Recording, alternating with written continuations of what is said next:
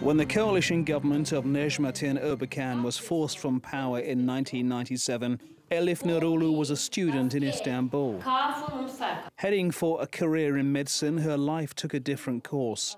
She believes her university entrance exam was marked down on purpose, denying her a place at a medical university. We entered university entrance exam, and I did a good grade, but since I graduated from Imam Hatip High School, my grades were counted 30 points lower. At the same time, our grades were lower, were counted lower, plus headscarf was banned. It was part of a policy to downgrade students from certain schools. The events of 1997 were termed a postmodern coup because there was no mass violence. The military at the time, which saw itself as the guarantor of a secular Turkey, deemed the government to be too religious in nature. On this day, 19 years ago, it presented Prime Minister Erbakan with a list of demands. They included enforcing a ban on headscarves at universities and the closure of many religious schools.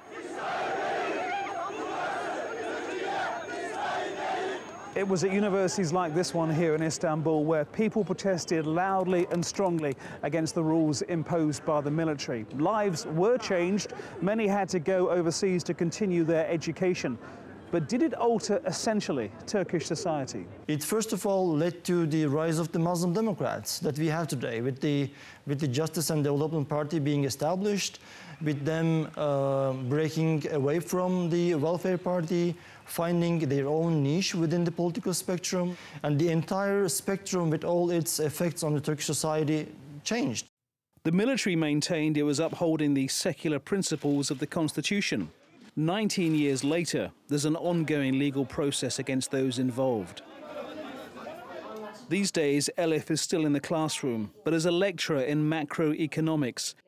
She never became the doctor she wanted to be and spent many years outside the country.